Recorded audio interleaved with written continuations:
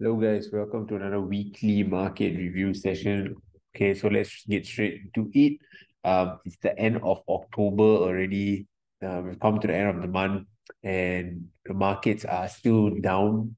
Okay, so I'm on my SPY chart, S&P 500.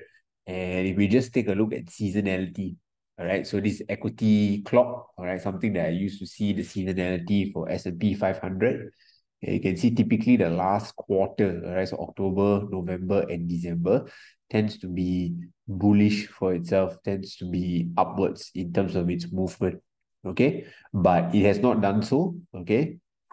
So typically what we often see is that September, it ends up dropping. Okay, there's a pullback in the market, and then October to December, we start rallying back up.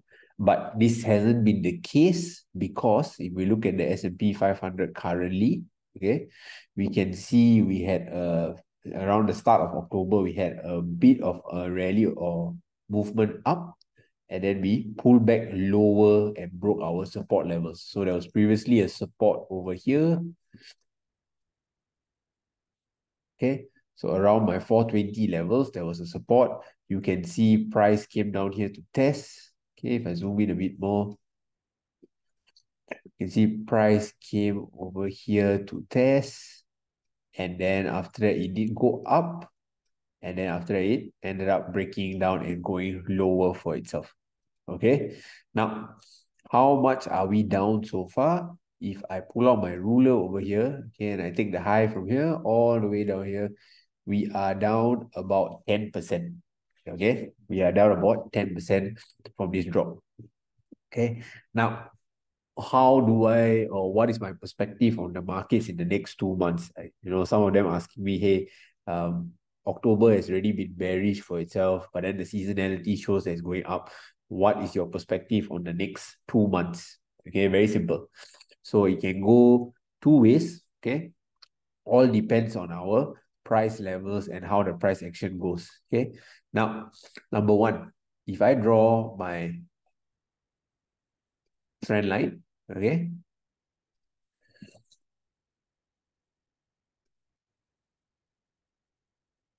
okay, so if I draw my trend line, you can very, very clearly see that we are at the bottom of this move. All right. So our price is going up, down, up, down. So when stocks moves, guys, they don't move in one straight line.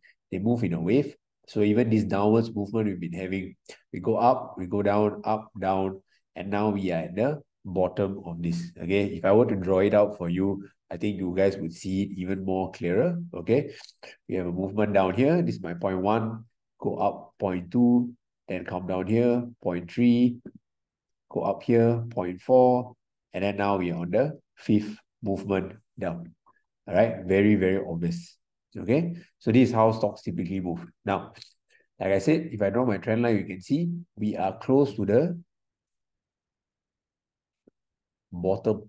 All right, so we're at the bottom, close to the bottom. To me, this is a little bit oversold because if you see previously for this movement, once the price came down to my line over here, we had a temporary pullback back up. All right. Same thing down here, close to my line or touch my line, then slight movement back up. So now that we are here, okay, I am expecting, at least for the short term, definitely a bit of a pullback. Overall, I'm still, for the short term, I think it will be more sideways to bearish if it continues downwards, but expect a pullback up. So I wouldn't be going crazy and shorting straight into this because you never ever short into a support. You want to pull back up, okay? And then after that, you consider your swing trades when there's a reversal. Okay, so for those of you who are seeing the markets come down, you want to do your swing trades and short, don't rush into it. Okay, don't short into a support. Never ever do that. Wait for the pullback first. Okay, so another perspective is this. Okay, next thing is another indicator you guys can use. So I use my 20 EMA as well as my SMA 100. Okay, and typically I use this to see whether the markets are bullish or non-bullish. Okay, so what do I mean? If it can stay above for 14 candles, then it tells me that there is bullishness in the market and we are likely will be in a bull market. If not, then it will be a non-bull market.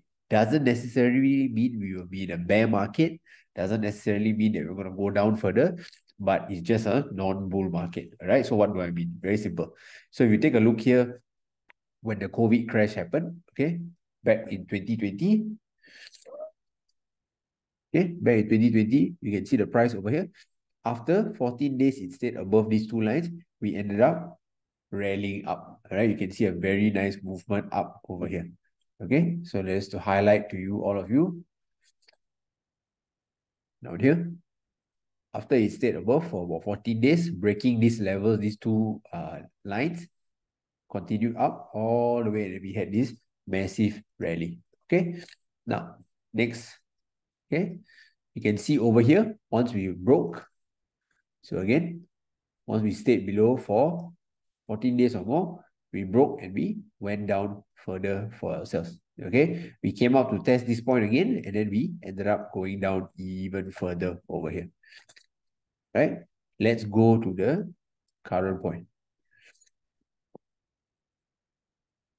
See, so you can see for April again over here, once we stayed above for about more than 14 days, then we had this massive rally and move up. Okay, now, unfortunately, if you look at the current prices, okay, you can see very, very clearly over here that my prices have stayed below my two lines for more than 14 days. All right. So far for a short term, I will definitely not be bullish. I won't be bearish. Okay. It is showing me that we are in a non-bull market. Okay. In the coming days, definitely we can have some pull back up. Where might it pull back to? The first level will be over here. Okay, I don't think this is very hard, but this is the first level of 420 that it can go to. Now, after that, where is the next point it can go to? Up here. All right, which is my 437 levels. Okay, this is where it can possibly go up to for itself next. Okay, so when it pull back, you can expect it first 420. If it breaks, may go to the 437 levels. Okay. Right.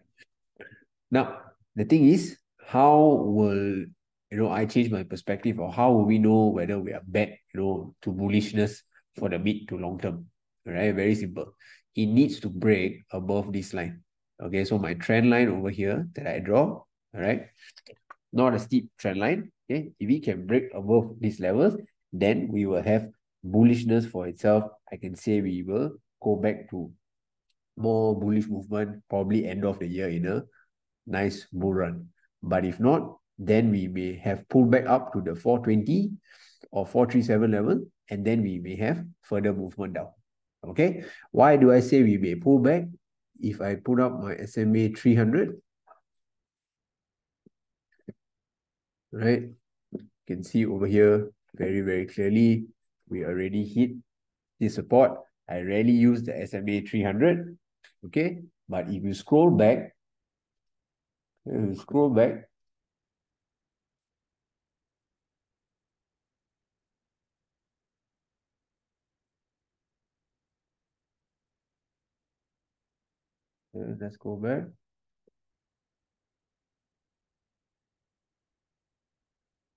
Okay. It has always been a good point for it to bounce, right? Bounce and move up for itself, okay? Here as well, bounce and move up. During this period was Trump, okay, and the US-China trade war. So because of that, moved it down further, okay? And this was COVID, okay? But during other times, you can see every single time comes close or around the 300 SMA, and then it moves and bounce. Okay, same thing over here. You can see over here, hit my SMA 300, then bounce back up as well. All right, here also was a resistance point. Here also resistance till it moved down. Okay, so SMA 300, again, good point. And you can see my price is nicely at that point right now. Okay, we are at the SMA 300. So this is why I said just now with my trend line that I drew, if I draw for you again, we are at the bottom of the support. All right, we are touching the support. We're trying to break these levels. You don't short straight to this. Wait for the reversal back up and then come back down. All right, for those that are doing swing trades. Now, day trading still the best way to go because each day's market movement, you take it as it is. That is what our team and our community here are still doing. Okay.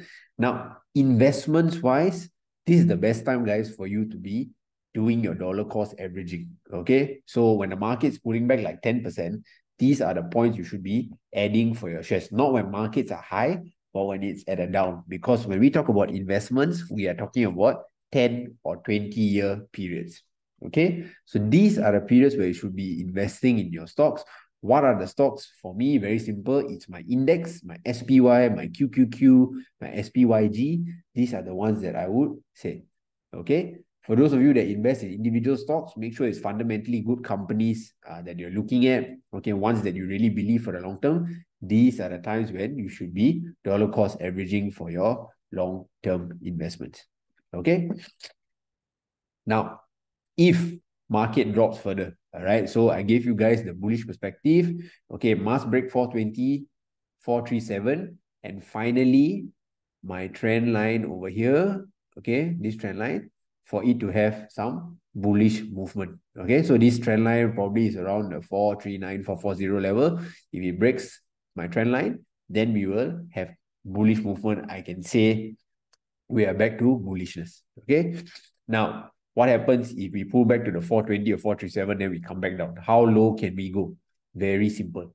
Okay, you can pull out your SMA 200. Okay, this is for a weekly chart. This is my black line. You can see, okay, again, this guy, for a long-term perspective, has always acted as a good support. All right, you can see during the COVID crash, it went around these levels, went below it, all right, for a couple of days and then went back up. Here, okay, 2018, during the US-China trade war, he didn't come, he just came close, he went back up. You can see over here, during the bear market last year, okay, October hit its bottom and then we started to rally back up. Okay, so this was the bottom. So literally every time it hits the 200 SMA on the weekly, okay, every time prices hit there, typically we are around the bottom area for itself. Okay, so if market drops some more, all right, after the pullback up, where or how low can it go? It will go to my 200 SMA. You can see this is around my 400 to 383, all right? 383 to 400 levels, all right? That is the general range you are looking at, okay? So watch out for this. Again, it's not like the market is going to plunge straight down and go down all the way, okay? If market doesn't move that way, expect pullback up, and then if it's going to continue down, it will go downwards like that.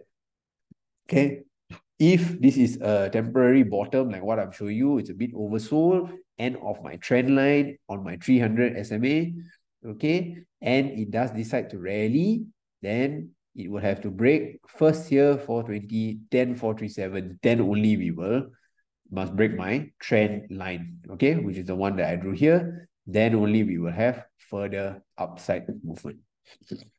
Okay, so this is how the markets are looking, right? When it's for the end of October, now November, December, again, a lot of time for it. We may have a really good rally towards the end of the year. For the mid to long term, I'm still bullish, but for now, short term, I'm bearish. Sticking to day trades, swing trades, wait for that reversal back up before you take any swing trades. And then for long-term investments, again, 10, 20 years, your SPY, QQQ, SPYG, these are ones you should be dollar cost averaging into. Okay, so with that, that's the end of my weekly market review session. There's nothing else for this session, so take care, guys. Stay safe, and I will see you in the next video.